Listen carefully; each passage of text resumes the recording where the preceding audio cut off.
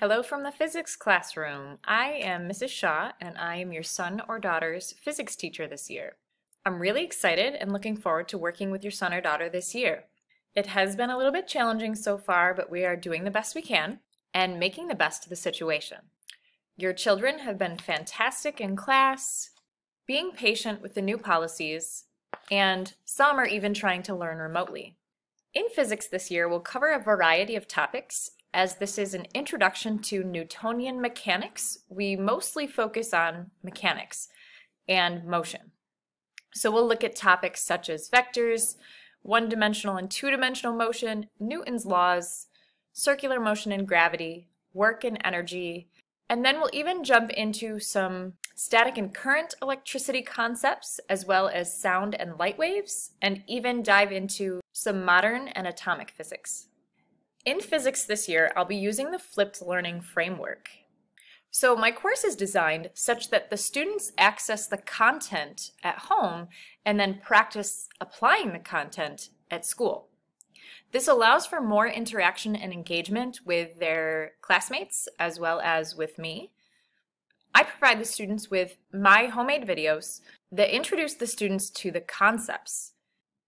And then when they come back into class, we practice those concepts so that I'm here to help the students with the more difficult or challenging problems.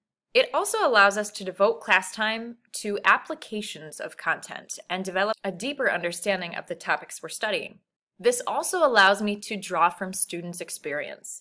So physics is a very real-life science and is very visual and practical. So I often like to draw on students' experience, their hobbies, and their interests to make physics more practical to them.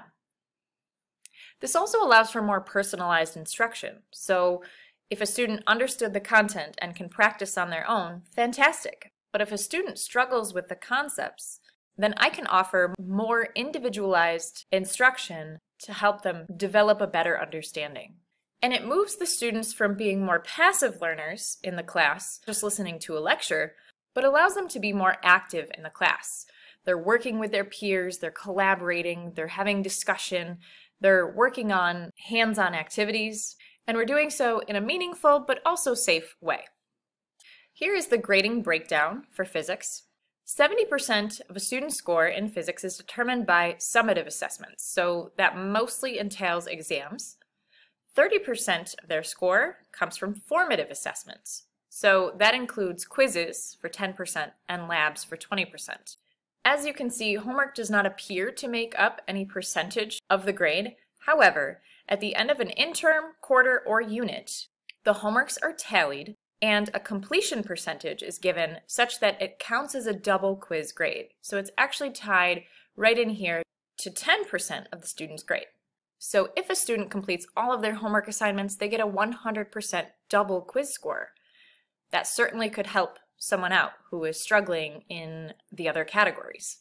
If a student only completes 20% of their homework assignments, then they get a 20% double quiz score, and that could potentially hurt a student who normally does well.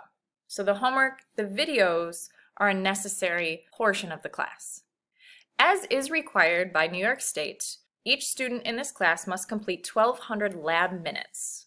And at this point, some will be in class with safety measures in place, and some will be forced to replace with virtual labs. But nonetheless, students will be putting into practice the content with hands-on simulations or in-class labs. The platform that we are using this year for communication and access to materials is Google Classroom, as this is district policy. Within Google Classroom, students have access to announcements, in-class work, videos, and additional resources. Our remote learners are participating in live instruction every day. So they meet with class at the proper time through a Google Meet. They communicate and collaborate with their peers, both in class discussion and in lab activities. And our remote learners have access to the same materials in Google Classroom. So the in-school learners and the remote learners have access to the same materials and the same instruction at the same time. This will make going fully remote easier in the future if we have to do so.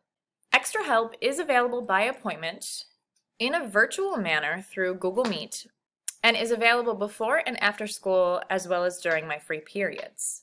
Students will just need to see me to set up an appointment.